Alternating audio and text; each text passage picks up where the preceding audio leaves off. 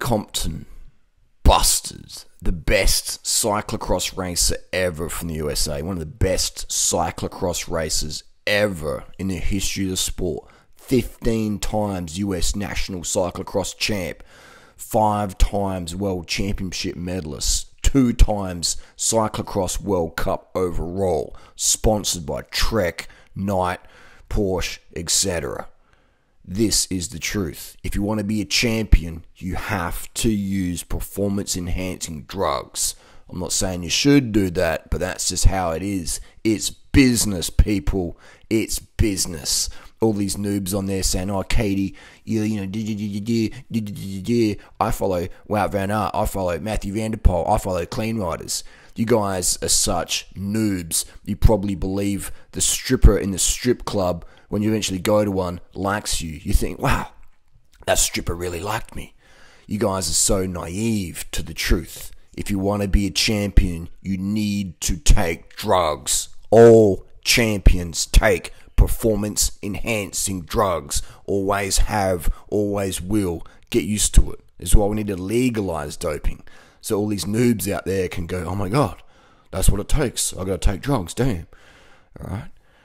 These corporations and big brands like Trek, etc., Shimano, couldn't give a flying fuck if their athletes get busted. They just get cast aside. "Wow, we didn't know that. Gee, we're really disappointed in Lance. We're disappointed in Katie. We're disappointed in Contador, blah, blah, blah, blah, blah."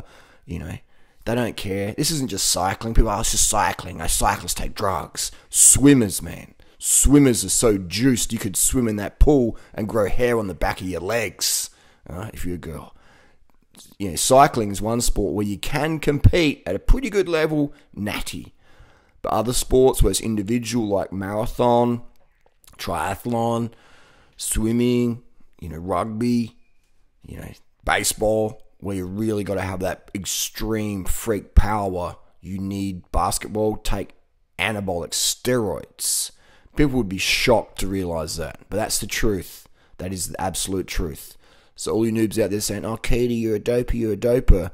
Every single champion who's earning a crust, good money in all the big name sports is take soccer. You think Ronaldo's clean?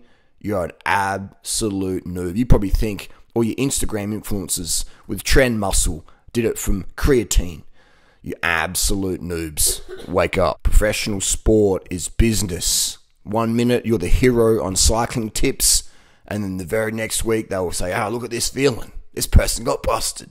They will use your fame to make money, and they will use your infamy to make money. They will double dip on you as a human. You are just a pawn, easily cast aside. Dope to win, get busted, and we'll still make money off you. We don't care about you. That's the truth about professional sport, all right? That's just the absolute truth. Everybody at the top dopes.